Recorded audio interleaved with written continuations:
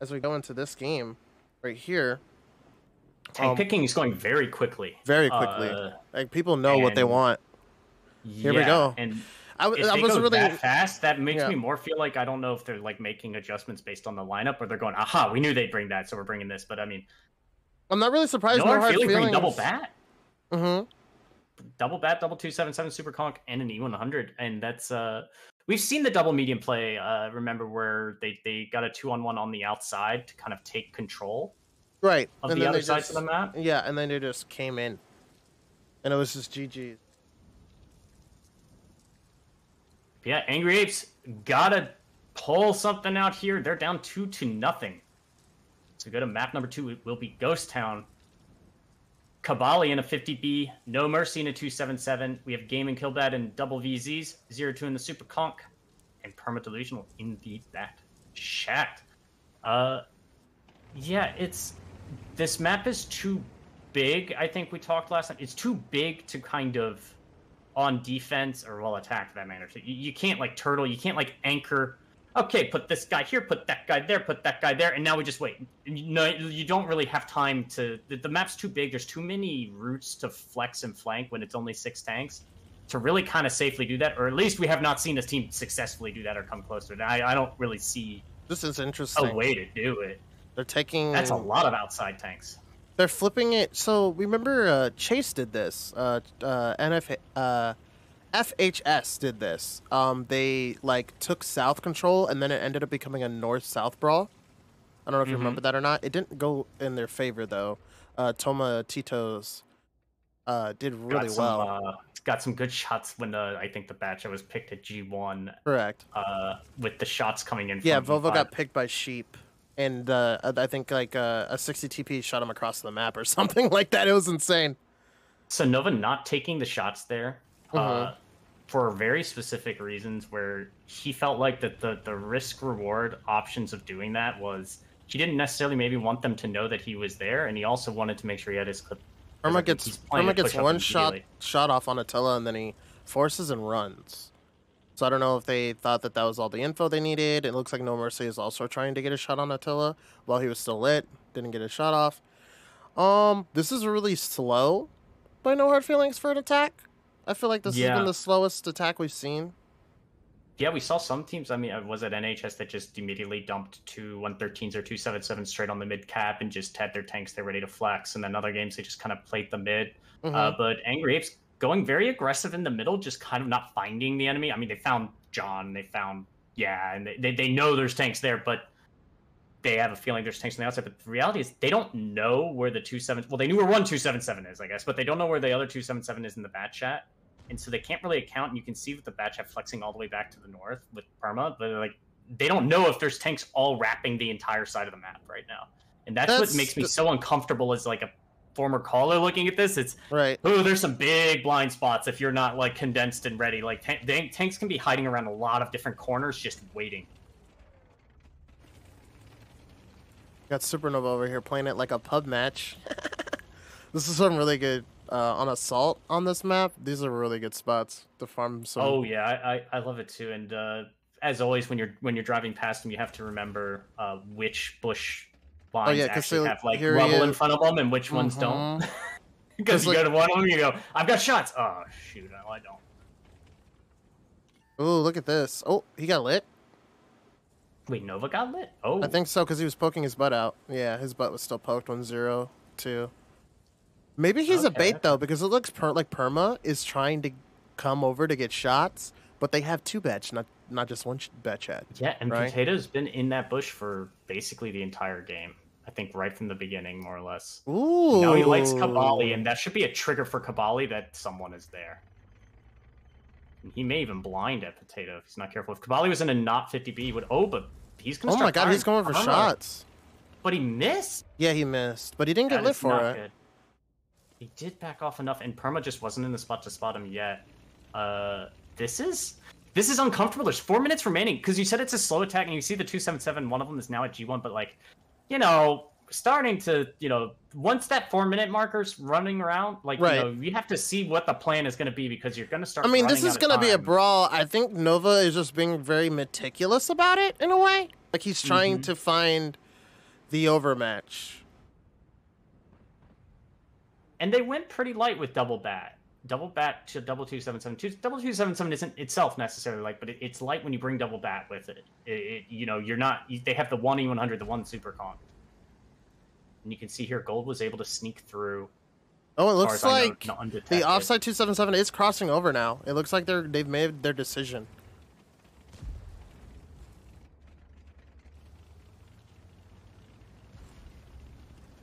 Game just trying to get a shot on Gold if he pokes, but he's not gonna give him that so I think luxury, I think Potato and Perma Delusion are gonna end up in a 1v1. Nova is gonna be looking to get shots into the heavies and help his heavies win this fight. Wait, who shot Game there? Oh, it was Attila. Attila's just shooting him in the back. Yeah, and Yaz keep they don't have an answer for it. They don't have a single answer for it. Nova's taking a lot of damage. He's getting clipped out, and then did he fall off? He fell. He hasn't fallen. Yeah, he fell off there. They're gonna look at a kill No Mercy here. And then probably Yaz gonna lead the way on that other VZ. Potato getting clipped out. Perma Delusional is going to come in and dump his clip into Potato, probably looking to kill either Potato or Gold here, while John and Gold are looking to kill Zero. Potato running, Attila kind of trying to simp here, but Perma has 4 shots, which is kind of nerve-wracking, but it looks like it's kind of over. Aww. I mean, they just have so many tanks left, even though they're all really down. I mean, all that DPM. Looks like he takes Potato out, and it's just GG's. That was weird. That whole game was a weird dance of... I'm still... Like, I feel like I need to go back and double-check where everyone was sitting and during all these little flexes in the middle, because it was, like, a lot of independent... Like, there weren't, like, 3 tanks stacked on a corner. It was, like, 1 tank here, 1 tank here, 1 tank here, and then they all, like, move one over. It was very weird, and then No Hard Feelings had kind of that overmatch that you saw. Like, they just kept pivoting, and they found that VZ, and then... Likewise, the Batchat fight was happening on the other side, but that was very awkward. I don't expect to see Ghost Town to play like that, but right. I mean, it was really. I feel like that was just Nova calling. That was just Nova calling, and just the way he I guess maybe he is not. Maybe this isn't. You know, who picked this map? I thought it was No Hard Feelings. Oh, well, maybe that's just how he likes to play it. Yeah, look in the post-game stats. Killbad, though, still getting out 3k damage in his VZ. And, yeah, Ghost Town was picked by No Hard Feelings, so maybe they're trying to get some games on it. I'm not sure. Thank you for showing us that. They might be. It's... And the batch is not really getting a lot going. I mean, Nova did fall and die, and we don't know exactly what we've seen so far.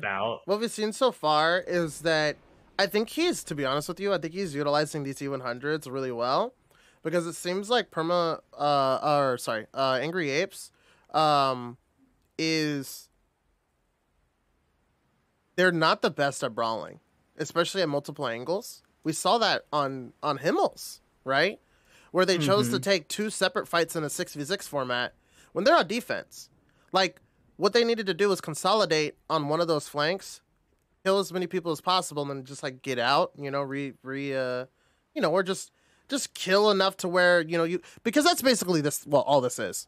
You know, you get, like, a free pick or 2, and then it's over. You know, it's all about positioning and stuff. They had the position early game in that. And maybe No Hard Feelings just kind of playing like they feel like they can get more strong. Like they're trying to maybe give Angry Apes a little bit of rope to like string themselves out on, like make them overextend, and then once they overextend, they find the little 3v2s.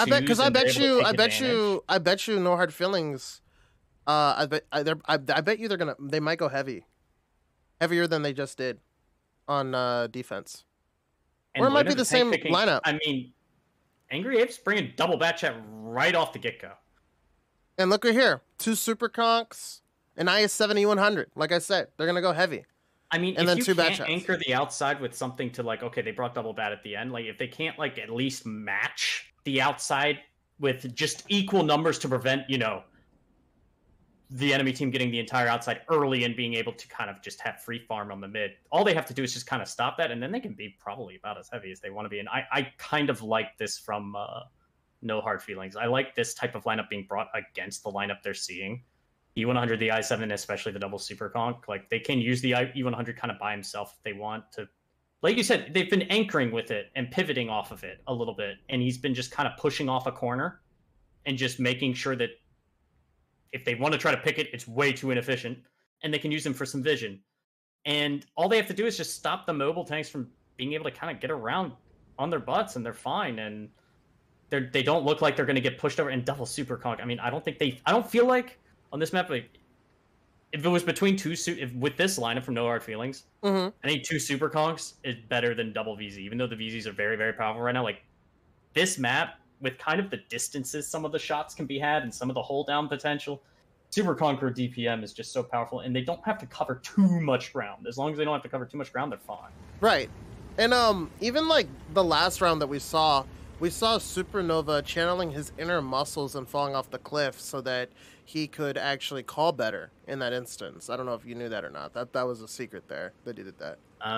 Yeah, see, my secret to crashing was I always just did it in scrims and never did it in a live match. So everyone just thought I did like boosts and stuff 100% successfully. Right. I really think that No Hard Feelings. I don't know. Angry. To be honest with you, nobody on Angry Apes has talked to me. You know how like I was telling you, everybody else was PMing me about certain stuff. Well, actually, know a couple people. Well, Angry Apes, DM us. Give us the scoop. Give us the lowdown on how things are going. We want to know. We want to know some of your thought processes. Oh, we know. Games. We have a leaderboard, the standings. We know how things are going. We know, they don't want to. Well, I didn't mean like that. They're what are they gonna DM me? Our teamwork is boo boo. I don't know what we keep losing. Yeah, like it feels bad. There's usually a team or two every season. Oh, Potato making a bit of a mistake. He's going down to 473 HP. Not the first time. Oh my god. Angry Apes maybe doing Apes Together strong time. You know, now's the time. Now's the time. Let's see it. Now's the time to attack. You're like an NPC. Cue the Oblivion music. Yeah, you're like the squad mate in like a Call of Duty or something like that, or like the voice in like a Command and Conquer, like, you know, it's like you're the I need assistance. Help! And Gold, Attila coming up here, kind of bumper car, constantly getting caught out. And what you really don't like seeing is the turret swivel with it like a pug that it doesn't know what's going on. That panic setting in and not even able to keeping his gun towards the enemy. You know what Killbab was saying right there? Help! I need help. And 0-2 staying. No Hard Feelings is just making this a 4-0. But look at Yaz in just a freaking good spot. Wow. That was so well timed. A lot of other teams would make that play with John, Gold, and Attila, and would be somewhere off in Narnia, right? Correct. But he was with that push coming down the other road, and it was just perfect. But HP only about 1,500 in favor of No Hard Feelings because of that early damage being done in Permadelusionals here, and this could swing it. Dude, Permadelusional is hands down the most questionable bad chat driver in this league. Like, he runs into the red lines, he runs into dead bodies. Like, what was that? He literally could have, if he knew how to drive, he could have got a full clean clip. And instead he ran into the body. Nova instead of maybe staying on target and driving past. Correct. Because at that point, even if his friend shoots the bat chat once, it's not enough.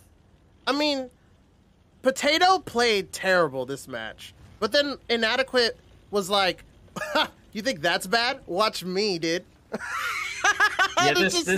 Okay. It smelled a little bit of like, oh well, like once you kind of have that defeatist type mentality, like if you're losing and things aren't going well. That's what it felt like, but Angry Apes didn't look. Maybe they don't have that.